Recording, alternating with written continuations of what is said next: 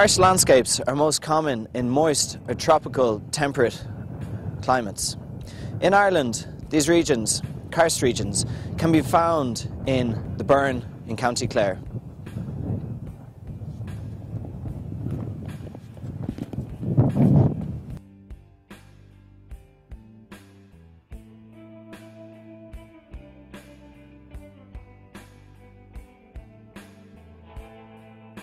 Karst landscapes normally develop on carboniferous limestone that has either been uplifted by tectonic activity or exposed by denudation.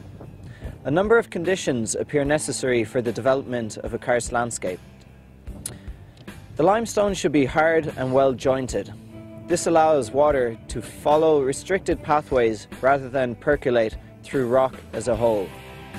The water table should be well below the surface of the limestone, allowing the water to move upwards through the rock. It is the presence of moving water rather than standing water that shapes the landscape. A relatively abundant rainfall is necessary to supply the groundwater system. Limestone is an organically formed rock. It is formed layer upon layer, and these layers are called strata. These strata are separated by bedding planes. These are formed by once living organisms. These are cemented together by a cementing agent called calcium carbonate. The vertical cracks are called joints. This whole process happens when all the organisms are compacted and cemented on the ocean floor. Carbonation is the process that causes the limestone to be weathered by rainwater. The rainwater dissolves soluble limestone. As the rainwater passes through the atmosphere, it takes in carbon dioxide and then formulates a weak carbonic acid. This acid reacts with the calcium carbonate found in limestone, which causes the limestone to dissolve gradually.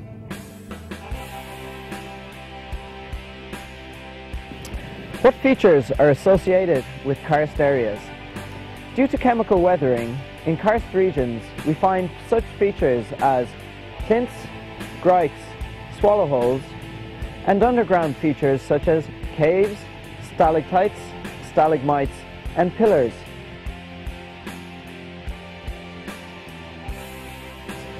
The bare limestone pavements are crisscrossed by deep grooves called grikes.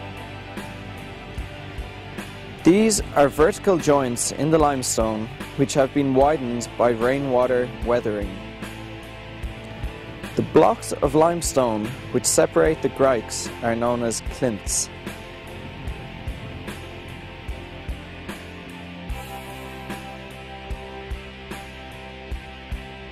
Caves in the Burren would originally have been solid blocks of limestone over 1.6 million years ago. But with the end of the Ice Age, meltwater began to break up the limestone and to create underground rivers. The rivers would flow, and over hundreds of thousands of years it would wear away the layers of limestone until eventually the walls would collapse, creating a cave. In some places, the remains of these rivers can be seen as waterfalls in the caves during periods of rain. Stalactites are formed when the rainwater, mixed with the limestone through the process of carbonation, reaches the cave roof. Here it forms a droplet. When the droplet falls, a tiny grain of calcium bicarbonate is left behind. Over hundreds of thousands of years, these grains build up to form stalactites. Stalagmites are formed when the droplets of rainwater fall to the floor. When these droplets land in the same place year after year, calcium bicarbonate is deposited in the same place. This then builds up to form a stalagmite.